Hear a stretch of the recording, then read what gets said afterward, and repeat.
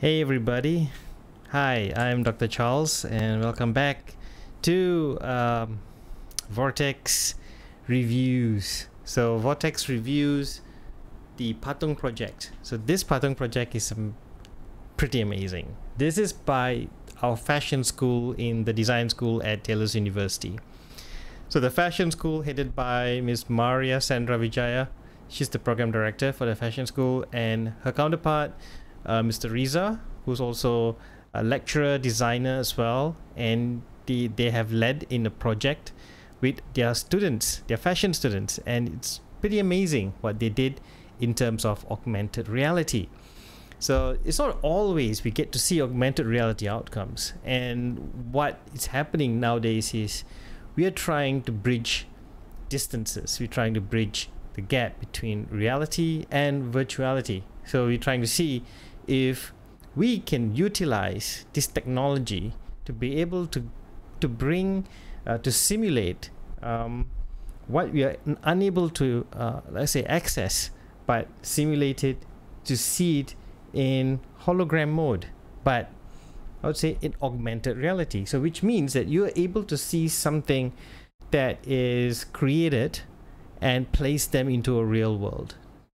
So there are many reasons for that, and it's not a new thing actually. We have always done that in a way, like, you know, you get real photographs and you put real buildings on real photographs just to see how it looks like, you know, if it's really built in real life, you know, things like that.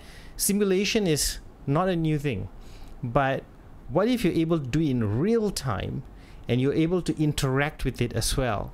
So this augmented reality really revolutionized the way you access information, the way you're able to describe what you see and analyze what you see. So now I'm casting my phone here, so you might see some messages coming through. So anyway, so here you go. Now what you're looking at here is actually the Patung project is based. I got this page based on the QR code they sent me. So here is a QR code, and chances are you'll be able to scan this with your phone right now, since this is actually on screen. So I think I'm able to zoom this up a little bit more. Like, say, let's make it a little bit bigger. So yeah, there you go. So this is the, I'll just move this a little bit over here and a little bit over here. So hopefully you should be able, so I'm not blocking that QR code thing. So you should be able to scan this. And if you're able to scan this, it'll take you to like something like an ad, but skip the ad. And then you'll go straight to Maya mode. Yeah. So you'll go straight to the app. And then once you'll come to this front page. It will explain to you what the project is all about, and what the collaboration was all about, and things like that. So experience a 360-degree view of the dolls virtually through augmented reality. Now this is a very interesting project. So collaboration between Taylor's University and the KL Fashion Week as well. So, and also with Barbie Mattel. Yeah. So they put designs, fashion design, onto Barbie dolls. So they are clad in versatile garments based on 4 artisanal themes, and these themes are nyonya beading, takat embroidery, calligraphy, and henna. Yeah, so you can see the specific designs based on those themes. Yeah, so let's have a look at the dolls. Yeah. So here goes. Let's start with Noor Hashima. Now, as you can see, the specific designs, but here I'm more interested to see how they appear in the real world. But these designs are gorgeous, aren't they?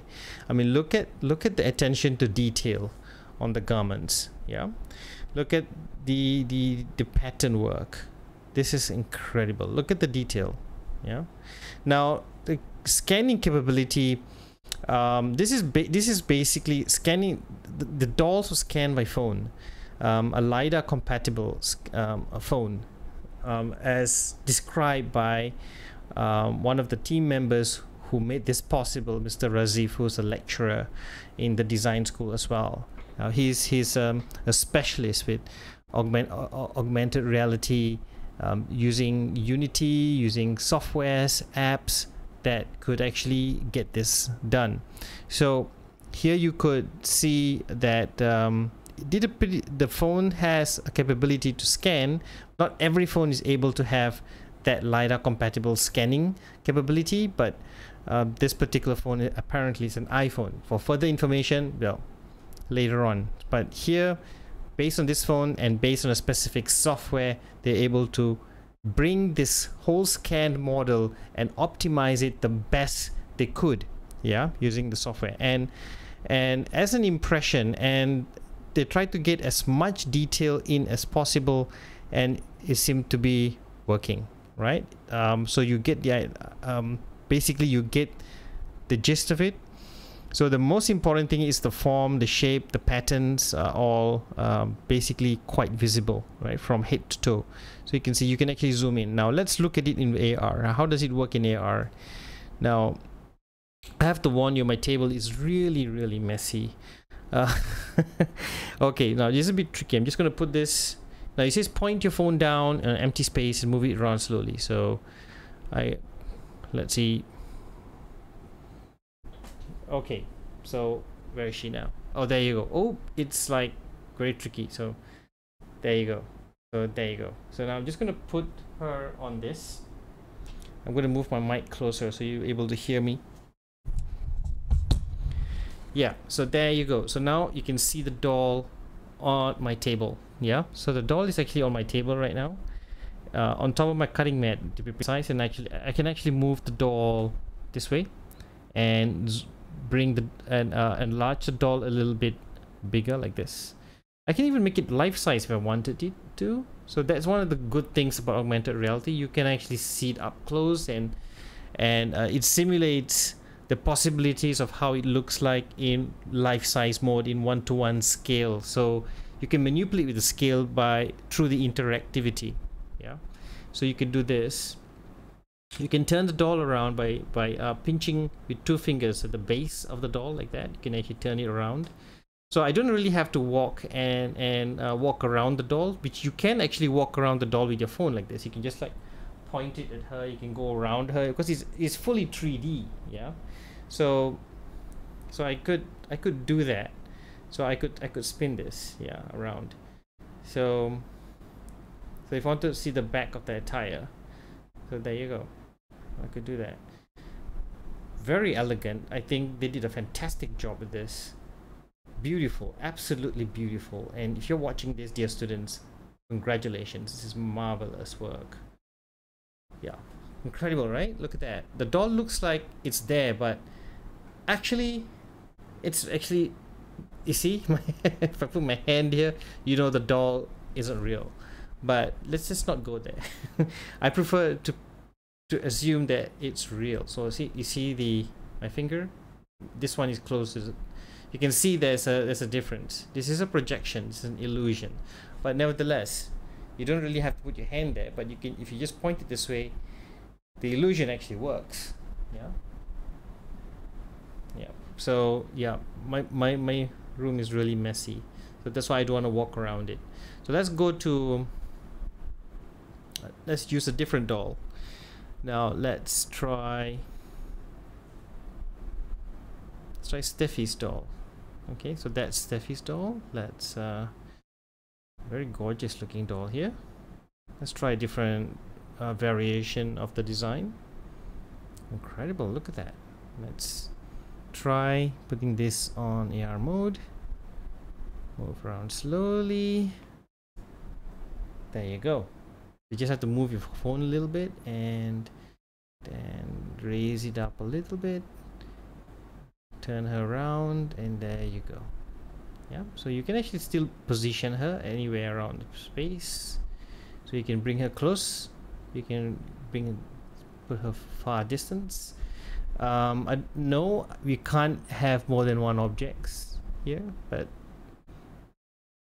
yeah, only one object at a time. Yeah, so there you go.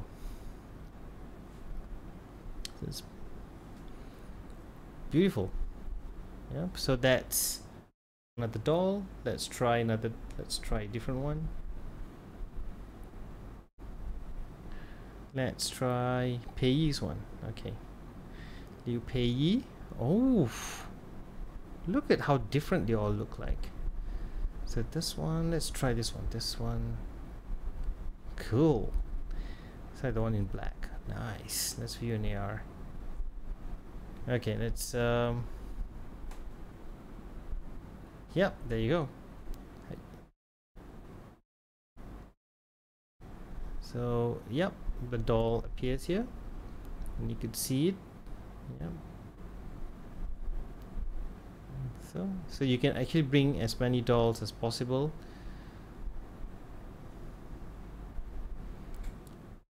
All the different versions of the designs. Let's go to Michelle's doll. Let's see, this is nice. Let's try something like this. Wow, let's view this in AR.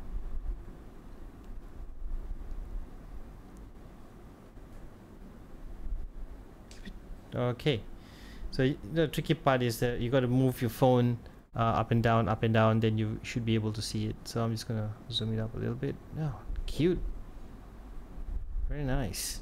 You can see the face is not well defined, but still, nevertheless, the most important part is the texture of the attire. It's all quite there. It's all pretty much there. I think it's very, very good effort here. It's amazing, isn't it? It looks like it's really there. Yeah. So let's try another one. Oh, this one looks really good. So you can see this. There you go. Put him on the table here. Aha. Gonna put him on here. There you go. That's amazing. Look at that. Wow. Yep. Very nice. Yep. Fantastic work. And I think they did a fantastic job with all of this. Yeah.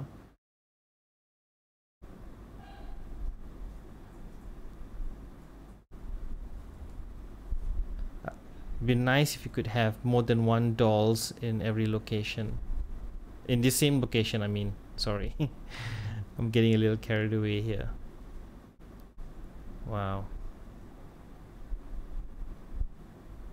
So you can see the patterns are so cool. Now there's so many ways you can do this. You know, if you are streaming, you're talking to someone, you know, you might be able to do this at the same time.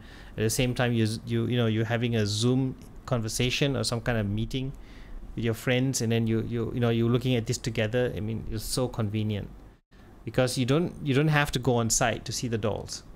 You have the dolls right there. Yeah, so that is how we are going to do things right now.